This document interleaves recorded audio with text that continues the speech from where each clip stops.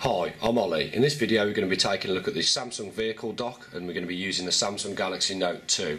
It is a universal product, but it is a genuine Samsung product, so it's good quality. Just give you a quick look round. This part here attaches to your windscreen. This screws back so you can adjust the angle of your phone. You've got a button on the back that basically, if you push those into lock to your phone, you push that to release it.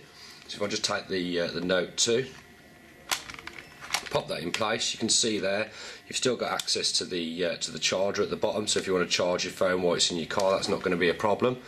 Those push together so it locks nice and firmly on the phone, so you haven't got to worry if you get over any bumps of it falling out.